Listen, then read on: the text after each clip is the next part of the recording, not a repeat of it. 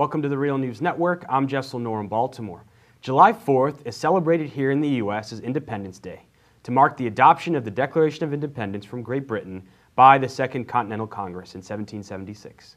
Now joining us to discuss the radical, little-known history of Independence Day is Peter Linebaugh. Peter is a historian and author. He just retired from the University of Toledo, where he taught for 20 years.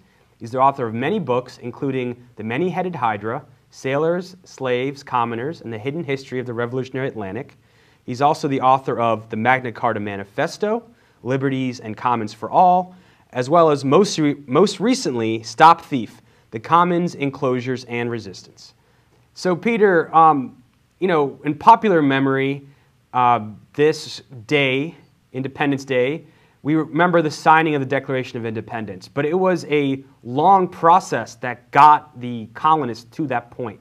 Talk a little bit about the different political forces, social forces that helped get the U.S., and this was just within the first year or two of the Revolutionary War, but it had been a decade or longer that this conflict had been ongoing between the colonies and Great Britain.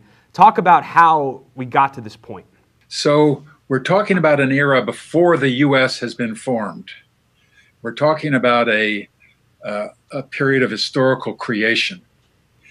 And it's complex. There's several sides to it. One side, it's a struggle of freedom against monarchy, this struggle of the notion of a republic against monarchy. And that is probably the principal theme of the Declaration of Independence. I would suggest, that people reread the Declaration of Independence, because they'll find 28 reasons for declaring independence from Great Britain.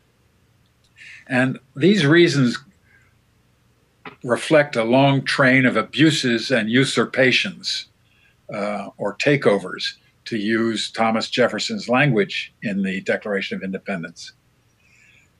And I think one of the most important of these grievances was that the King of England had opposed conditions for new appropriation of land. This is the seventh of 28 different reasons for declaring independence. And what that meant was that these settlers from Europe wanted to appropriate lands belonging to the Indians, belonging to different Native American peoples. The Haudenosaunee people, a confederation in New York, the Cherokee people of what's now Tennessee and the Carolinas, the Potawatomi from my part of the country in Michigan and Ohio. The settlers wanted these lands, but Great Britain, as a result of the 7 Years' War, had said that these lands were off limits to settlement. This was part of the Treaty of Paris of 1763. So here is one of the lesser known reasons for declaring independence. That is, that the settlers could not take as much land as they wanted. On that same theme of wars against Native Americans, the 28th reason given is really misleading.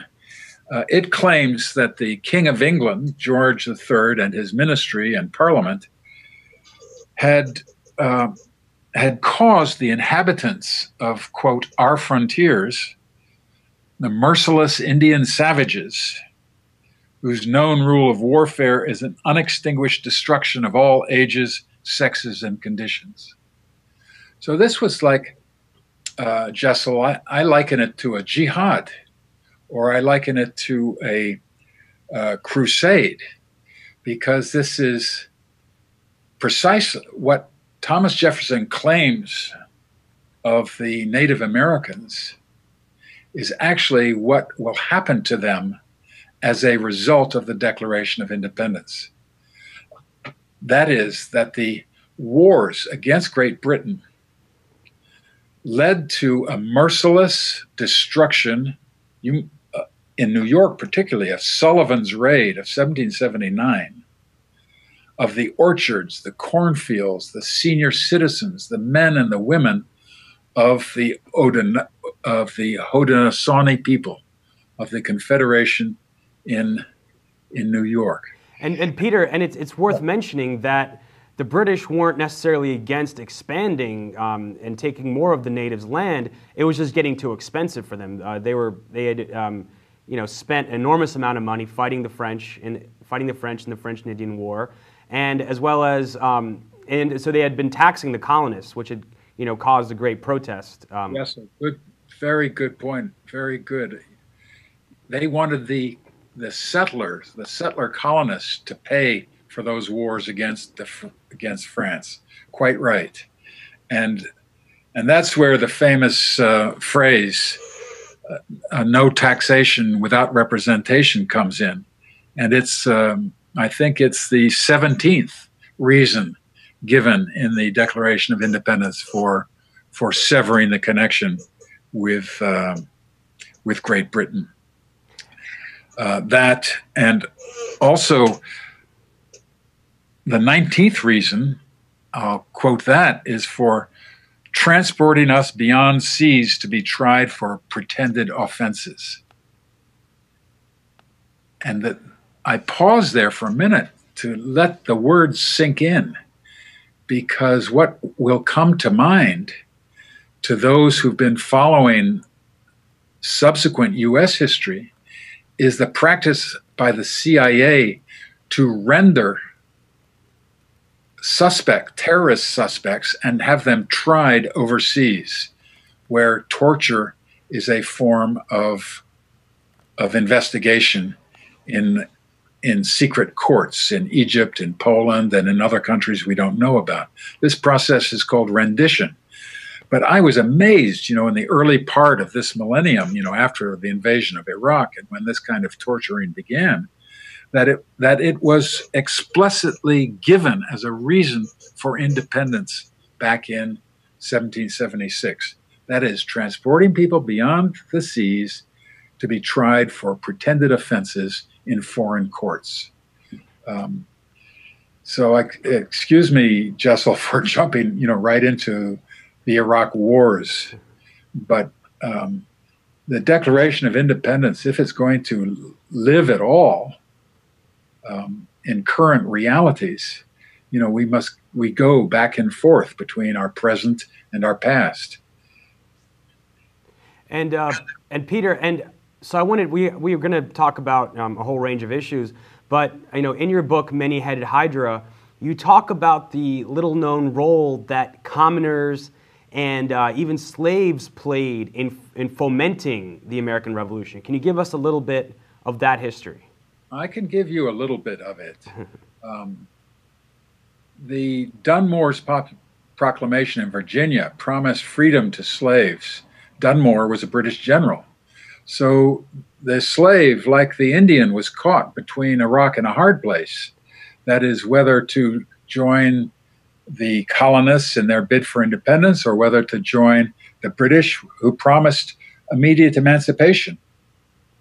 But slave revolts preceding the War of Independence, like the Indian revolts, like the Great Revolt of Pontiac in 1763, or the revolts against impressment that took place up and down the coast of the colonies. All of these here, I gesture to Indians, to African Americans, and to European sailors and workers.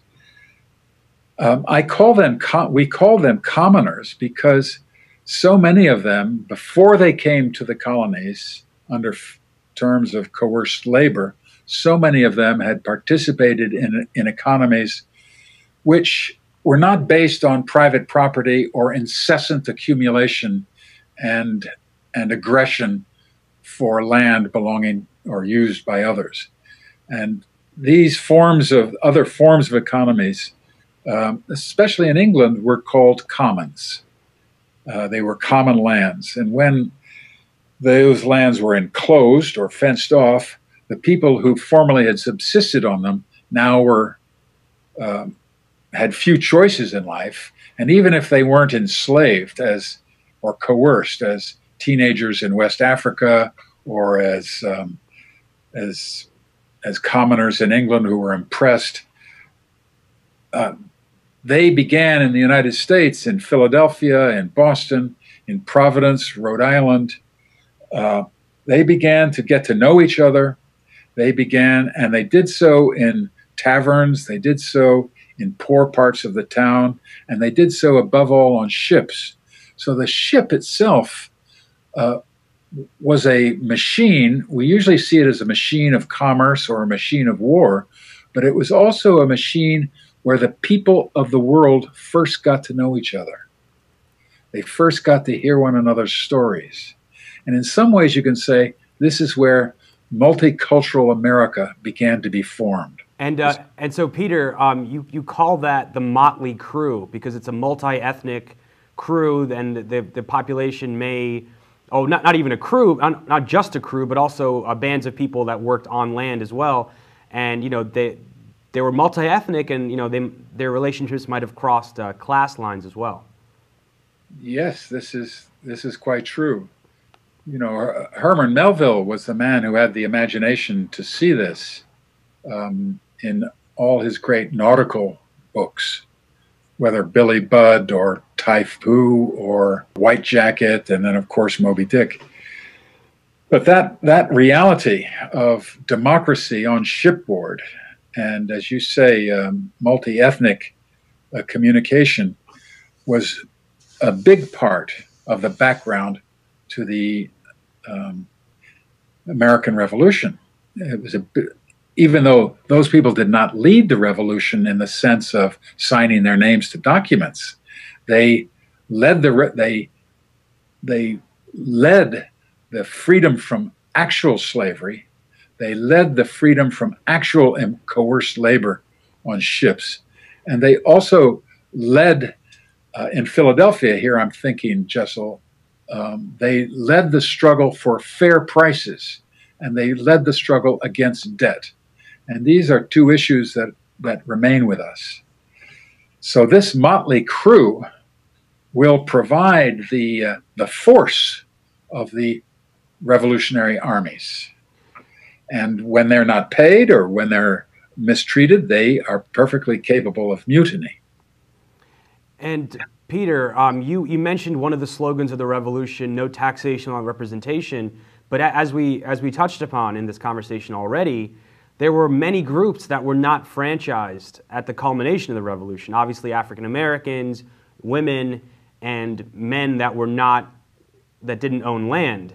And it's often portrayed as the elites created this framework, they created a constitution that would eventually grant these rights and the right to vote and other civil rights to the entire population.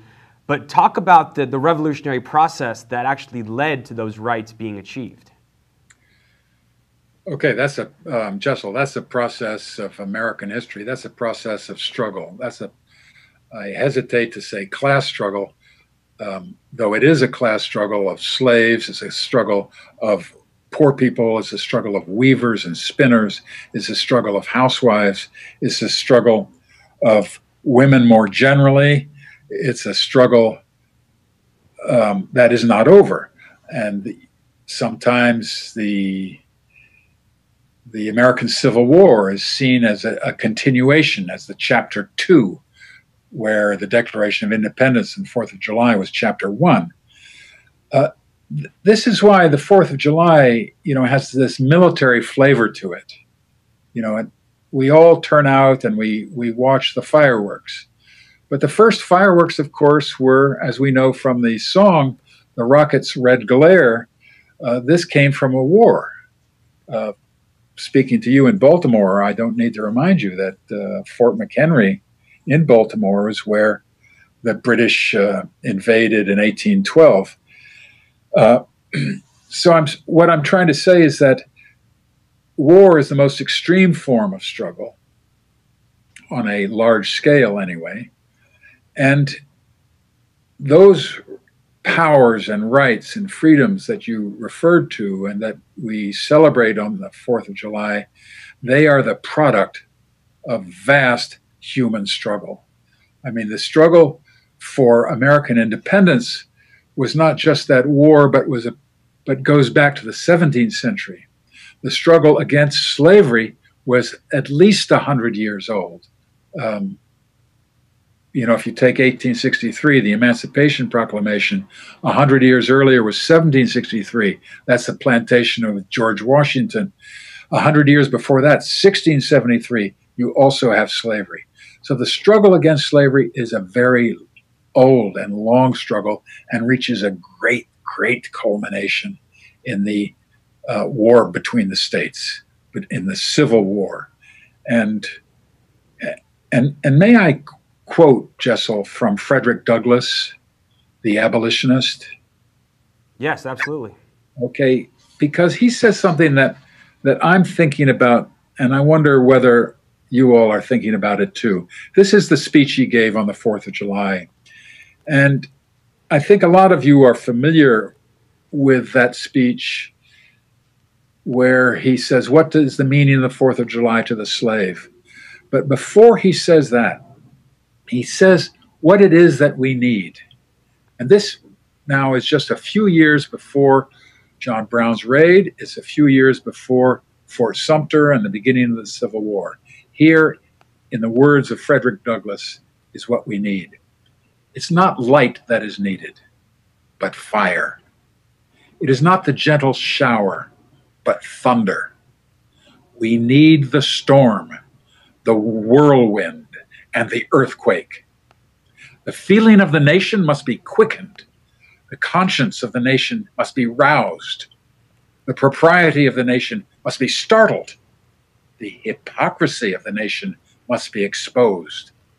And its crimes against God and man must be proclaimed and denounced.